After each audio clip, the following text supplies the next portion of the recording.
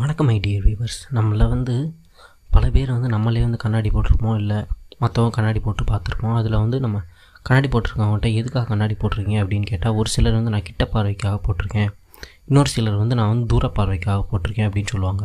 இப்போ அவங்க சொல்கிறத வச்சு பார்த்தோம்னா, நம்ம கிட்ட பார்வை கிட்ட பார்வைக்காக போட்டிருக்கேன் அப்படின்னு சொல்கிறவங்களுக்கு கிட்டத்தில் உள்ளது நல்லா தெரியாதுன்னும், தூர பார்வைக்காக போட்டிருக்கேன் அப்படின்னு சொல்கிறவங்களுக்கு தூரத்தில் உள்ளது சரியாக தெரியாதுன்னு தான் நம்ம நினச்சிட்ருப்போம். அது சரியா அப்படிங்கிற விஷயத்தையும், நம்ம எதுக்காக கண்ணாடி போடுறோம் அப்படிங்கிற விஷயத்தையும் நம்ம இந்த வீடியோவில் பார்க்கலாம். வாங்க நம்ம வீடியோக்குள்ளே போகலாம்.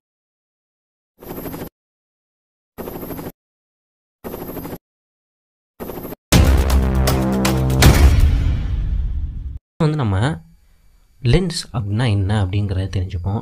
லென்ஸ்னால் ஒன்றும் இல்லை, நம்ம பார்க்குற ஏதாவது ஒரு ஆப்ஜெக்ட்லேருந்து வர்ற லைட்டை ஒன்று குவிச்சோ இல்லை விளக்கியோ விடுற ஒரு கிளாஸ் மாதிரியான ஒரு டிரான்ஸ்பரண்ட்டான பொருளால் ஆன ஒரு ஆப்ஜெக்ட் தான் லென்ஸு. சரிங்களா? இந்த லென்ஸில் நிறையா டைப்ஸ் இருக்குது. Convex lens, concave lens, பிளேனா concave, பிளேனா convex, மெனிசஸ் concave, மெனிசஸ் convex அப்படின்னு இருக்குது. இதில் கான்வெக்ஸ் கான்கேவ்னா என்னென்னா, கான்வெக்ஸ்னால் குவி லென்ஸ், அதாவது ரெண்டு பக்கமுமே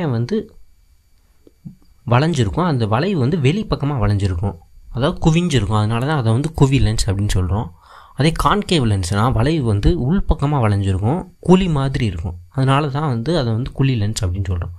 இப்போ கான்கேவ் லென்ஸ் என்ன பண்ணணும்னா, அதுமே ஒரு ஆப்ஜெக்ட்லேருந்து வர லைட்டை விலக்கி விடும் வேறு ஒரு பக்கமாக. அதாவது இங்கிலீஷில் இதை நம்ம டைவர்ஜிங் அப்படின்னு சொல்லுவோம்.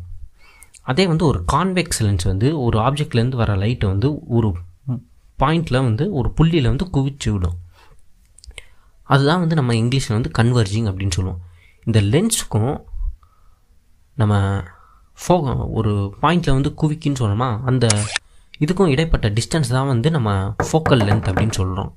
அது ஒரு லென்ஸுக்கு முக்கியமானது ஒன்று. இப்போ நம்ம ஒரு நார்மலான ஐ எப்படி வேலை செய்யுது அப்படின்னு பார்ப்போம். ஐயில் முக்கியமான பார்க்க வேண்டியது ரெண்டு பார்ட்டு தான், ஐ லென்ஸு அண்ட் ரெட்டினா. ஐ லென்ஸ்னால் என்னென்னா, அதுவும் ஒரு கான்வெக்ஸ் லென்ஸ் தான். நம்ம பார்க்குற எல்லா ஆப்ஜெக்ட்லேருந்து வர லைட்டை குவிச்சு ரெட்டினா அப்படிங்கிற இந்த ஸ்க்ரீனில் கரெக்டாக ஃபோக்கஸ் பண்ணி கொடுக்கும்.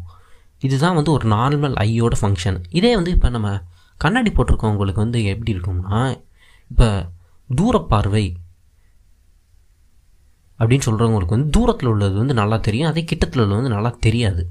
அது ஏன்னா அவங்களோட ஐபால் சைஸ் நம்ம நார்மல் ஐபால் சைஸை விட சின்னதாக இருக்கும். ஸோ ஃபோக்கஸ் ஆகிறது ரெட்டினாவையும் தாண்டி பின்னாடி போய் ஃபோக்கஸ் ஆகும். இதை இங்கிலீஷில் ஹைப்பர்மெட்ரோபியா அப்படின்னு சொல்லுவாங்க. இப்போ நமக்கு என்னென்னா, விலகி போய் ஃபோக்கஸ் ஆகுது. அப்போ என்ன பண்ணணும், முன்னாடியே நம்ம அந்த லைட்டை குவிக்கணும். அப்போ என்ன யூஸ் பண்ணலாம், ஒரு கான்வெக்ஸ் லென்ஸ் யூஸ் பண்ணலாம். அப்போ அதை யூஸ் பண்ணி நம்ம அதை கரெக்ட் பண்ணிக்கலாம். இந்த இதை இப்போ கான்வெக்ஸ் லென்ஸ் யூஸ் பண்ணுறா, அதுலேருந்து வர்ற லைட்டு எக்ஸ்ட்ரா இன்னும் கொஞ்சம் குவிஞ்சு கரெக்டாக ரெட்டினால குவிக்கிற மாதிரி வந்துடும். ஸோ அவங்களால கிட்டத்தில் உள்ளதையும் தெளிவாக படிக்க முடியும், பார்க்க முடியும். அதே இப்போ கிட்ட பார்வைக்காக கண்ணாடி போடுறேன் அப்படின்னு சொல்கிறவங்களுக்கு என்னென்னா, கிட்டத்தில் உள்ளதுனால தெரியும், ஆனால் தூரத்தில் உள்ளதுனால தெரியும். அது ஏன்னா அவங்களுக்கு ரெண்டு விஷயம் இருக்கும். ஒன்று இந்த ஐ லென்ஸ் சாதாரண விட அதிகமாக வளைஞ்சிருக்கும், அதாவது எக்ஸசிவ் கர்வேச்சர் அப்படின்னு சொல்லுவோம் இங்கிலீஷில்.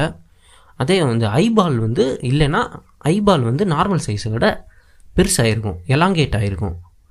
ஓகேவா? அப்போ என்ன ஆயிருக்கும், இந்த ரெட்டினாவுக்கும் இந்த லென்ஸுக்கும் இடைப்பட்ட டிஸ்டன்ஸ் அதிகமாக இருக்கும். அதனால் இந்த தூரத்துலேருந்து வர்ற ஆப்ஜெக்டோட லைட்டெல்லாம் ரெட்டினாவுக்கு முன்னாடியே ஃபோக்கஸ் ஆகிரும்.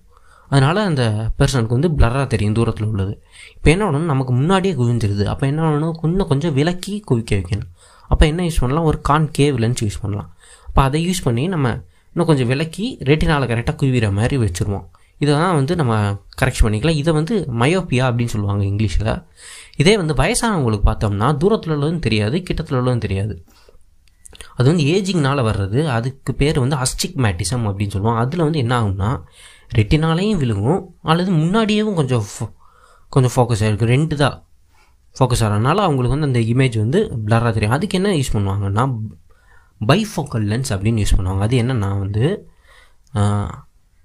அந்த அவங்க வச்சுருக்க கண்ணாடி வாங்கி பார்த்தோம்னா ரெண்டு லென்ஸும் ஒரே இதில் இருக்கும். கீழே ஒரு வளைவாக இருக்கும், இல்லை ரெக்டாங்கிள் ஷேப்பில் கான்கேவ் லென்ஸ் இருக்கும். அதேமாதிரி மேலே தூர பார்வைக்கான லென்ஸ் வந்து இருக்கும். இப்போ வந்து அந்த கீழே உள்ள அந்த பகுதியை வச்சு வந்து அவங்க கிட்டத்தில் உள்ளதை பார்க்குறது அல்லது புக் படிக்கிறது இந்த மாதிரி இதுக்கு பயன்படுத்திக்குவாங்க. அதே தூரத்தில் உள்ள பார்க்குறதுக்கு அந்த மிச்சம் உள்ள பகுதியை வந்து பயன்படுத்தி பார்த்துப்பாங்க. இதுதான் வந்து அவங்க இந்த வயசானவங்க யூஸ் பண்ணுற பைஃபோக்கல் லென்ஸோட வேலை எப்படி செய்யுதுங்கிறது. என்ன விவாஸ், இந்த வீடியோவில் வந்து நம்ம கிட்ட பார்வைனா என்ன, தூர பார்வைனா என்ன, நம்ம ஏன் வந்து கண்ணாடி போடுறோம் அப்படிங்கிறத வந்து நம்ம தெரிஞ்சுக்கிட்டோம்.